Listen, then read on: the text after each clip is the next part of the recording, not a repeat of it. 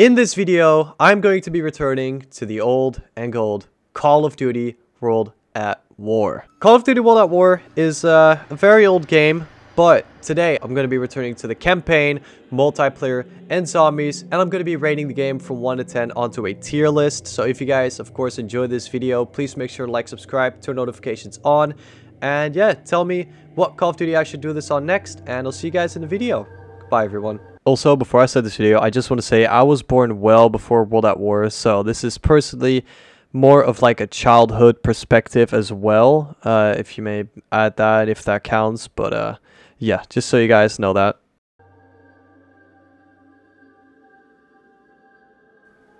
So I launched up my World at War, and here it was, the Call of Duty World at War campaign. And I started on the campaign level Semper Fi, as everyone does, and this guy just got absolutely f***ed up. But yeah, then we got saved, and here was this guy with a beautiful pistol and helmet, and yeah.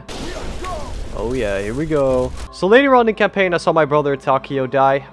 That was pretty sad to see, not gonna lie. We'll see more of him later though. And we got to the next area where we had to bring down an MG. It was pretty cool, but we got that.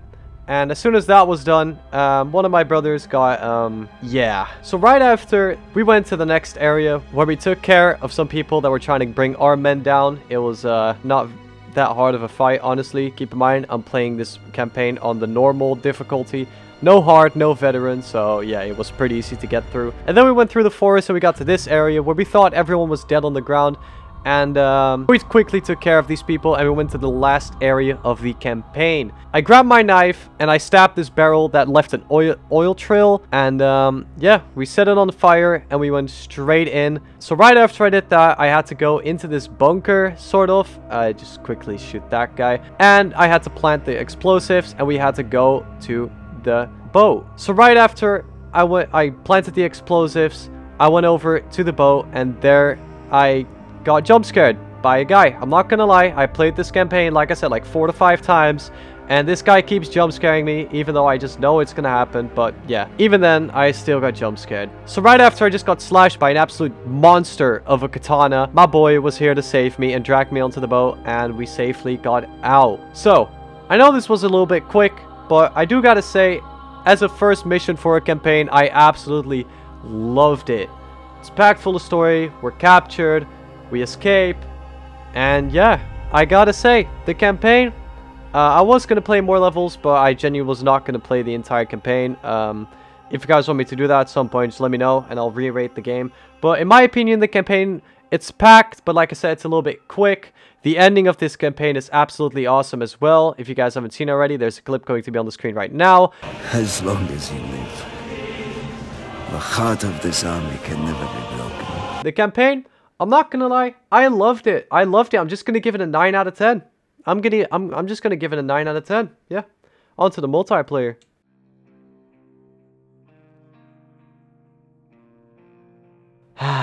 World at War multiplayer. I'm actually surprised, because when I launched this game, there was a whole server list. Like, there's a server with like 30 plus people in it at all times, which I'm not gonna lie, I've kind of been playing a lot. Other than that, I'm not gonna be completely biased towards me playing this game like every single day now. I'm just gonna be going off the overall experience, and in my opinion, for the 5th Call of Duty game, this still, to this day, plays absolutely amazing. I mean, the gunplay is nice. If you go into these servers, like, there are so many different playstyles. You don't see people slide canceling around, b-hopping and stuff. Like, everyone's just chill and just like how Call of Duty was supposed to be played.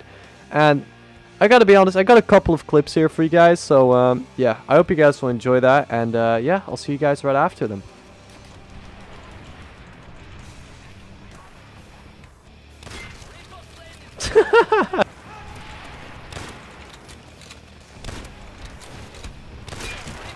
Oh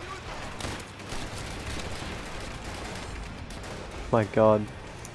With so many players, I can barely move. See, and the non-moving part might sound like something really bad, but in my opinion, it was amazing seeing so many people actually play World at War in 2024. I gotta be honest, normally a lot of these servers will have bots. This one had 0 bots. I was up against real and real people only. Honestly, it was a really great experience. So I've played a total of, I'm pretty sure it was 3 multiplayer games, and out of the 3 games, I thought this is enough to make my decision. I played 1 game with SMG and assault rifles. The other game I played, well, tried to play with sniper, and of course the last game I tried to play with another sniper rifle, which I absolutely loved. I've heard people say World at War is not the best for sniping. I'm sorry, but you cannot tell me this clip is not clean. Oh! Alright, that's one way to end off multiplayer. Holy shit. Okay, I know, that was just a lucky shot. But from the rest of the gameplay, like the first clip I showed you guys, just the triple kill directly off the rip, off spawn. It felt amazing. I'm not gonna lie, I know I was using iron sights, and many of you might think, wow, Red, you're such a for using iron sights. I don't care. I really don't care. All this has still been such a better experience than... you know, it just has been such a better experience than the newer Call of Duty games. So yeah, the rating, I'm gonna be real honest, the maps are good, but not if you like fast pace, unless you're playing on Dome or any of the other small maps. It's basically like the new games, but people tend to play more slow and camp more in this game. So yeah, just if you're gonna play this, it's just a little heads up. A lot of people love to camp in this game and play this slow and love to really feel the game. So yeah, if you're not into that and you're one of those slight canceling motherfuckers that basically ruined Call of Duty for everyone, yeah, don't play this game. Just don't. But the rating overall, of course, there's not that many weapons and not many attachments, but I do gotta be real honest. All weapons are fully usable. I'm not gonna lie, I like the rifles, I like the SMGs, I like the shotguns, I like the snipers, I like the LMGs. Like, I've seen everyone literally use every single weapon in the game almost. Like, it's not like they're so meta or something. Of course, there's the powerful MP40, but not a lot of people, like, no one's pretty much using that, which is kind of funny to me.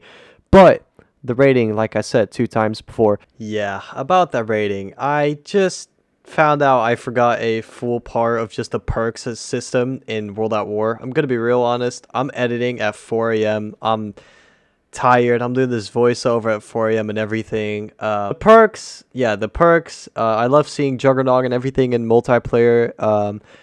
Of course, Mortardom coming back, just being annoying as always. But yeah, I just want to say the perk system, I like it. There's nothing much else to say about it, really. I like that you can have a rocket launcher as a perk. It's unique. Honestly, it's unique. But yeah, let's get back to the rating. I feel like this multiplayer deserves a good 7 out of 10. I'm gonna be real honest. It's a good 7 out of 10. I like the map play for, of course, the playstyle of the people that play this map nowadays. It's a bit more slow. You could try and play fast, but just expect a bunch of people nearby, just all together, holding hands like they say in the new Call of Duties. But yeah, 7 out of 10 it is. And yeah, let's go on to my favorite mode of all time, zombies. See you guys there.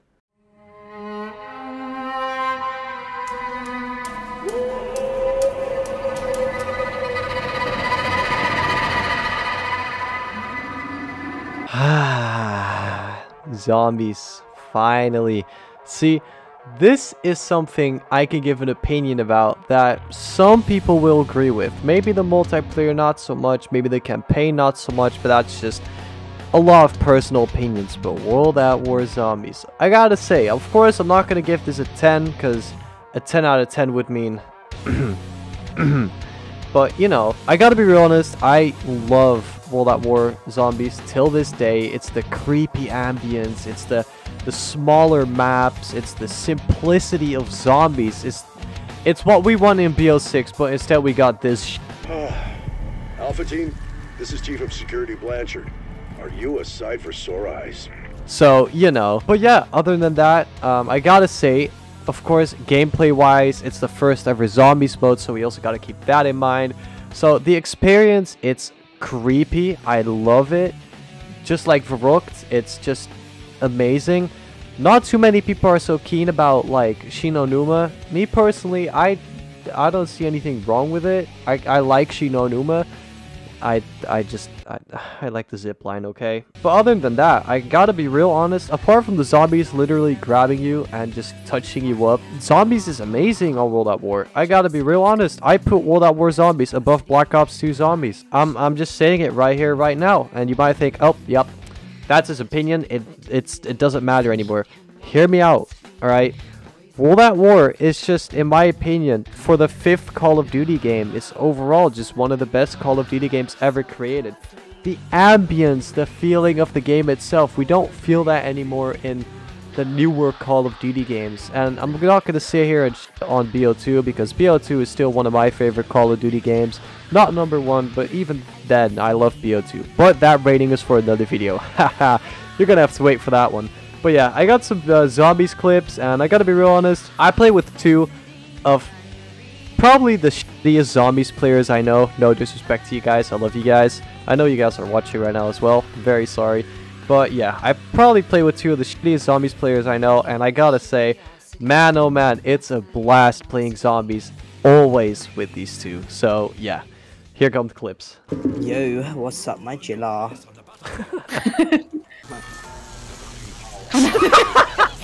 Why does no one want to tell me? Hey bro, you just got trick shot at, how do you feel?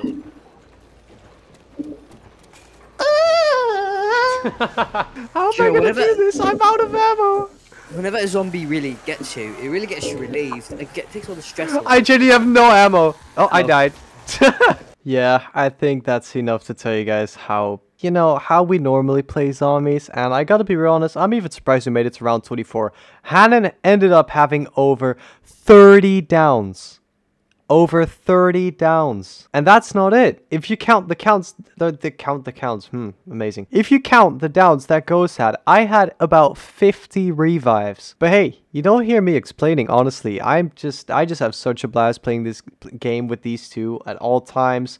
So yeah, if you guys want a video on us simply just playing the game and just goofing around, please let me know down in the comments. I'll be more than willing to. But it's time for the rating. World at War Zombies, honestly, 4 maps, which is kind of a meh, you know, to me, but we also got to keep in mind it is the first ever game with zombies. It's the 5th ever Call of Duty game released as well. So just for that, I'm just going to be giving it a 7 out of 10. I think a 7 out of 10 is reasonable purely because, I don't know, it's the simplicity. I love it, the ambience. I might up it to an 8 out of 10, honestly. Some change-ups. I think I'm going to rate the campaign an 8. And the multiplayer overall a 6, and the zombies an 8. So yeah, that'll be, let's see, 24, and we survived 24 rounds. Isn't that absolutely perfect? Well, there you go, everybody. 24 out of 30 points for Call of Duty World at War. If you guys want me to see me give my opinion on other Call of Duty games and make a video like this, honestly, this is the first time I've ever made a documentary type video. Can I call it a documentary? I don't know. I really don't care anyway. But yeah, this is my first time making one of these videos. If you guys want to see more, please let me know down in the comments. And as always, I want to thank you guys so much for watching this video. If you enjoyed, please make sure to like, subscribe, turn notifications on. Stay tuned for a lot of more videos, of course, with the release of BO6. And yeah, see you guys in the next video. Goodbye, everyone.